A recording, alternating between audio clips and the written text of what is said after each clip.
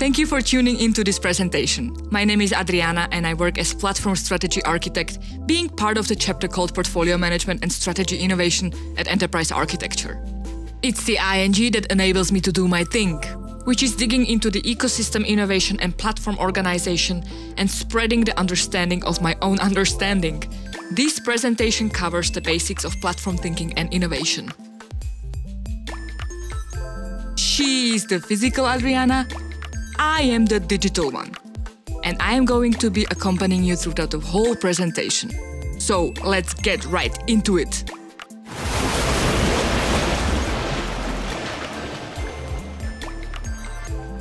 Let me start by saying that what we are witnessing is a fundamental shift in how we organize ourselves as a society at large. Technology is the main driver of that shift. Allow me to take this very simple model to describe how organizations have been creating value for the past century. This is where we come from. There is a business that creates the value, and there is someone we call our customer that consumes that value. A very passive and linear relationship. Let's unpack this relationship a bit. And I like to take Apple as an example. There is a whole value chain filled up with activities prescribed and controlled by Apple. From the design of their chip and patented covering of an iPhone, all the way through its manufacturing, packaging, and selling in retail stores. Input, output. However, an iPhone is worthless if you can't use it. The majority of the apps that are in the Apple App Store are not created by Apple. There are more than 20 million developers registered on iOS, and these developers are not on the payroll of Apple. Can you imagine Spotify or Netflix being employed by Apple? So there is someone else who creates value for a user of an iPhone. Apple's customer. Which means that this model is not quite accurate. Because when I use Trello or MindNote, I am in a direct relationship with Trello or MindNote, not Apple. This is a profound shift in how we think about organizations. In Apple's platform context, the primary relationship is not between the Apple and the consumer of an app, but between the producer of the app and its consumer. And this picture is still not quite accurate. What about all the passionate app developers who not rarely take a mortgage to finance the development of their babies? Apple needs to take care of those too, with services and tools that help them create fantastic apps. This is a different ballgame. It's not linear anymore. And this shift brings forward not only many opportunities, but especially new type of challenges that the platform business faces. I will demonstrate the most important challenge as follows.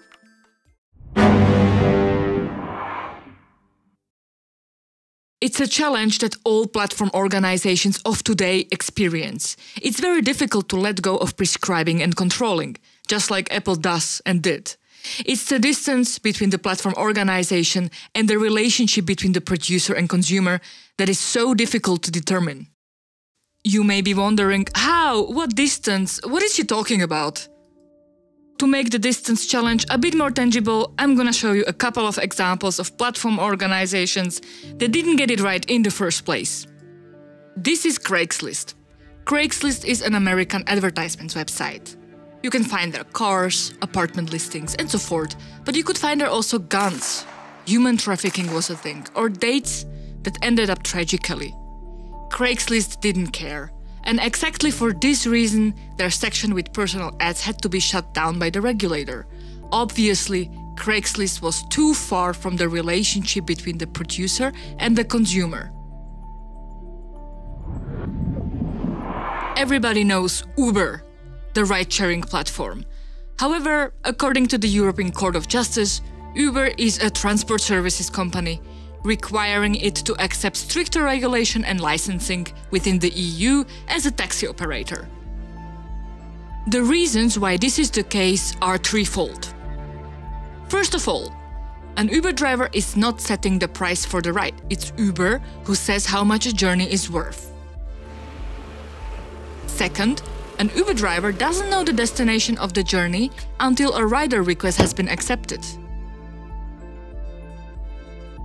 And finally, an Uber driver can't really decline a ride, otherwise he or she is off the platform for the whole day. It's fair to say that Uber is too close to its producers. Similarly, the state of California reacted to the power of Uber and Lyft just at the end of 2019 and passed a bill that could give their drivers basic labor protections.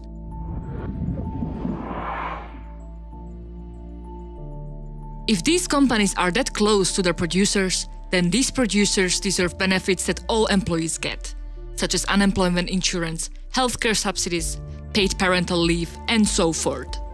If hundreds of thousands of independent contractors in California become employees under the bill, this will have a huge impact on the balance sheets of the platforms that this applies to. Uber and Lyft are not the only platforms facing regulatory issues. Think of all the social media platforms. And hold on, we have 2 more examples. Try and search for a Star Wars Imperial Star Destroyer using the DuckDuckGo.com. What the search engine does is screen scraping the content of the website and providing you with a short summary of what you're looking for, without having to click on the particular link. But the producer behind that link would like you to click on that link and land on the main page of the source of the information. So while the search engine is thus making consumers' life easier, it's hurting the producer. And finally, what this meme is trying to convey is the difference between how Amazon behaves towards its third-party suppliers on the Amazon marketplace and a traditional retailer. Once Amazon sees that something is selling well, it copies the product and starts selling it under its own house brand, not surprisingly ranked at the top of the list.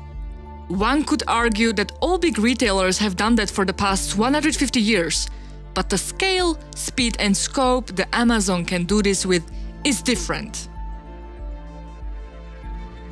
This brings me to the platform definition.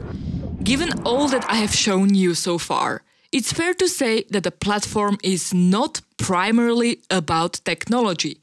It's not just a website or an app or a piece of software you buy from IBM.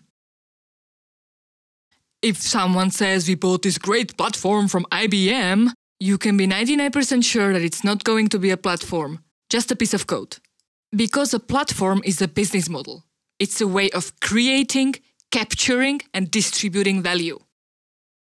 And this business model connects an entire ecosystem of people, organizations, and things. At the same time, this business model facilitates coordinated value exchanges between the passionate people, organizations, and things. What is important to highlight is that it needs to be a business model for all parties involved. Not just the business, but also for the creator of the value and for the consumer of the value. It's a positive-sum game, not a zero-sum. Everybody needs to win. And here is where technology comes in, using digital services for scale, speed, and scope.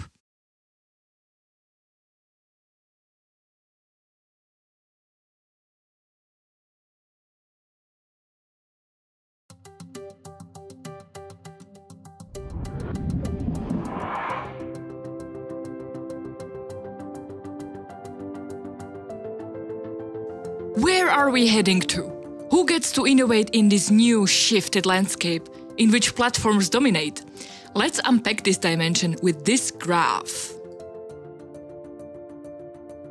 It describes how much an organization is in control of what it offers to its customers.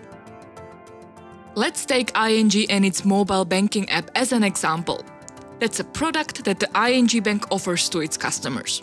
There is an experts department at ING dedicated to control every single bits and piece of that mobile banking app. No one else has a hand on building that product. ING is the only expert. This mode of creation is built on the premise that the customer is a passive consumer. But the expert mode of creation shifts when the consumer gets actively involved. Stages of the production process shift to the user. And we are all familiar with this mode of creation. A great example is IKEA. When IKEA designs the product, provides a self-serve manual so the customer can build it itself. A rather famous IKEA product is the Kallax shelf, which is a great relationship test, but also a great product suited for places IKEA never intended to when designing this product. A restaurant in Amsterdam flipped the intent of the shelf and started using it as lamps. Who is the innovator in this case? IKEA or the restaurant? Actually, you could find this kind of flips on IKEAhackers.net, where people with ideas were posting, well, hacks for the IKEA products. IKEA was trying to shut down the page until they realized that the people were innovating for them, for free.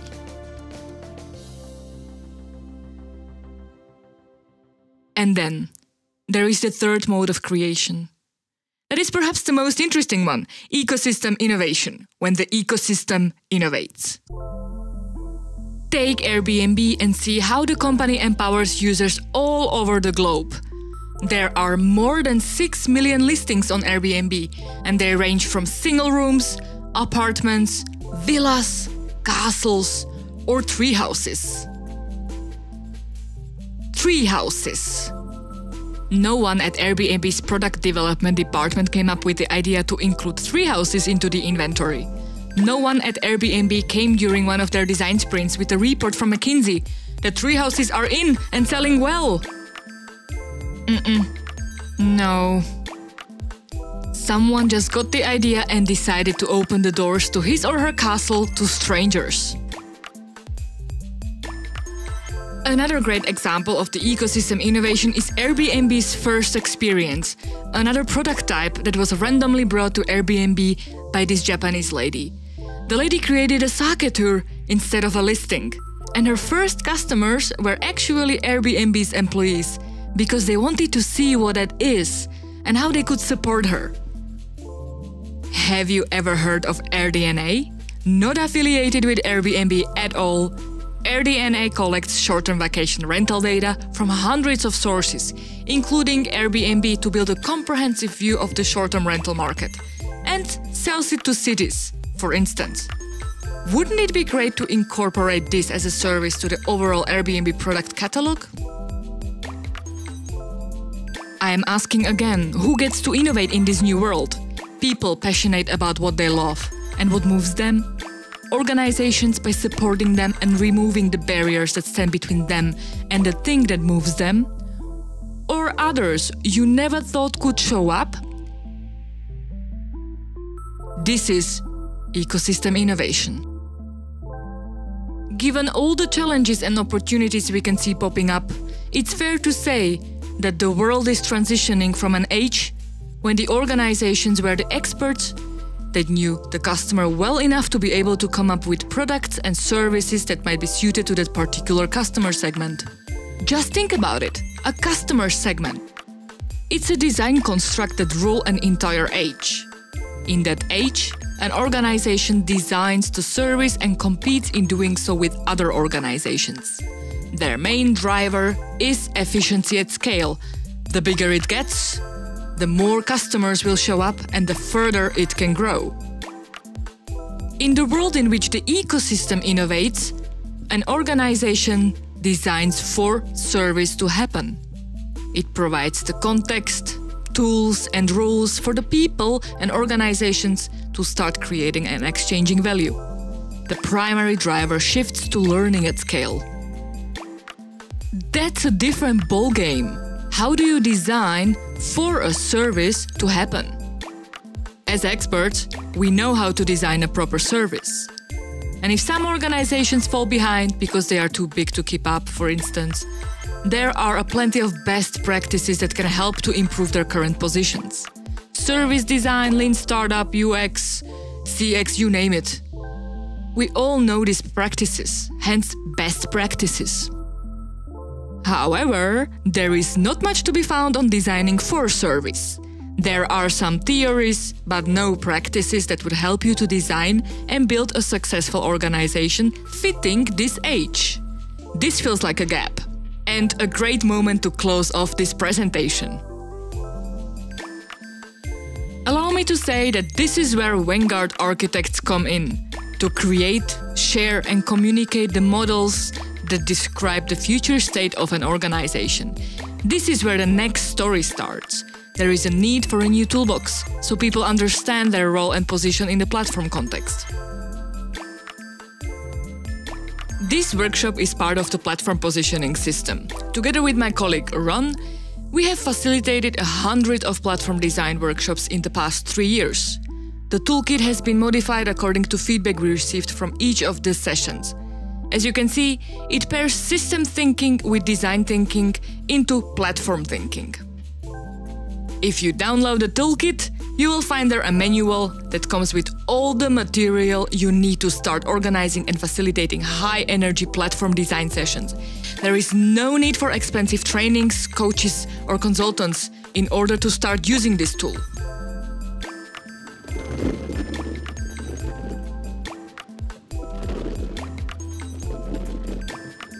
This was Adriana and this is Ron. Reach out to us whenever you see fit. We love to talk about these topics. Thank you for the attention you have given this presentation and see you around!